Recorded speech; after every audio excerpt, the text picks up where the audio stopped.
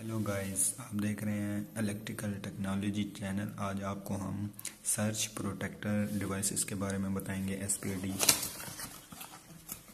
ये हमारे पास एक सर्च प्रोटेक्टर डिवाइस है।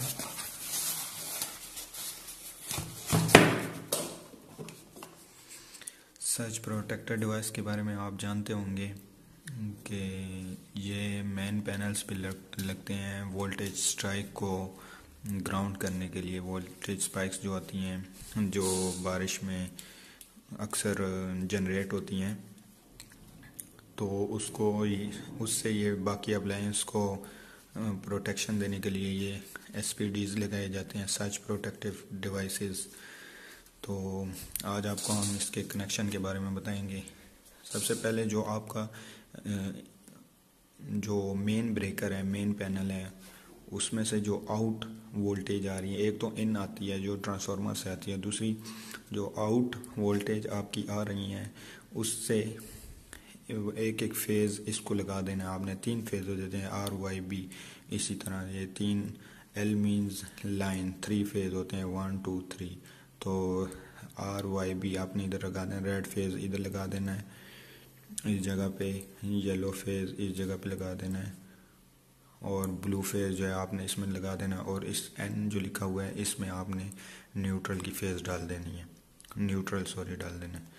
और उसके बाद एक लाइन जो है, ये निशान जो लगा हुआ है ये अर्थिंग का होता है, तो अर्थ की वायर जो है आपने इधर लगा देनी है।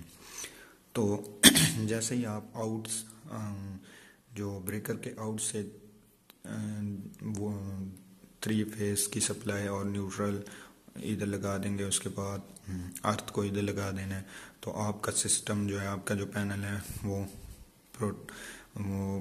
जो है उसको प्रोटेक्शन मिल जाएगी। जब बारिश के दौरान अक्सर लाइटनिंग होती है, तो जब लाइटनिंग कोई भी वायर को हिट कर देती है, उसके बाद हमारे पास जो वोल्टेज जनरेट होती है वो बहुत हैवी हो जाती है। वो बहुत कम अरसे के लिए होती है, 30 नैनो सेकेंड्स के लिए होती है। तो वो जो होती है 1000 वोल्ट होती है, ज़्यादा भी हो सकती है, जिसकी वजह से आपकी जो अप्लायंसेज हैं वो जल सकती हैं।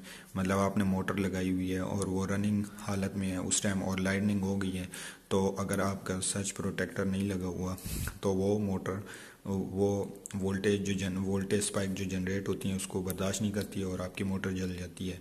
इसी तरह कोई और चीज़ आपने लगाई हुई है, TV लगाया हुआ है, कुछ और आपने डिवाइस लगाई हुई है, तो उसको अगर आप चाहते हैं बारिश के दौरान वोल्टेज स्पाइक्स क्रिएट होने की वजह से बचा सकते हैं, तो ये SPD उसको बचा सकती है। क्योंकि ये जो वोल्टेज स्पाइक जो 30 नैनो सेकेंड्स के लिए जनरेट होती हैं उसको ये ग्राउंड कर देता है, और अगर इस ग्राउंड ये नहीं कर सकता तो कम से कम ये जो SPD है ये ख़ुद भी ब्लास्ट हो जाती है, लेकिन आपकी जो डिवाइस है उसको बचा लेती है। बाकी इसकी जो इंस्टॉलेशन है वो भी आपको हम दिखा देंगे कि कैसे होती है, मेन पैनल पे किस तरह होती है।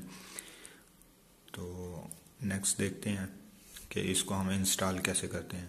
ओके, तो व्यूअर्स आप देख रहे हैं कि इसको हमने 3 फेज़ की तारें लगा दी हैं, रेड, येलो, ब्लू, और ये ब्लैक न्यूट्रल लगा दिए। उसके बाद ये ग्रीन हमने इसको अर्थ की तार लगा दी है। उसके बाद इसको ड्रिल के ज़रिए हम इसको पैनल में फ़िट करेंगे। आइए अब चलते हैं, देखते हैं कि पैनल में ये किस तरह फ़िट होता है। ओके व्यूअर्स, तो इस पैनल में हम ये सर्च प्रोटेक्टिव डिवाइस लगाएंगे। ये हमारा इन पॉइंट है और ये हमारा आउट पॉइंट है। इधर से हम इसको कनेक्शन देंगे और इधर प्लेस करेंगे इसे। आप देख रहे हैं कि हमने ये SPD इंस्टॉल कर दिया, सर्च प्रोटेक्शन डिवाइस। अब इसको हम ऑन करेंगे और चेक करेंगे कि ये वर्किंग कर रही है कि नहीं कर रही। ओके गाइस, ये देखें हमने SPD इंस्टॉल कर दी है।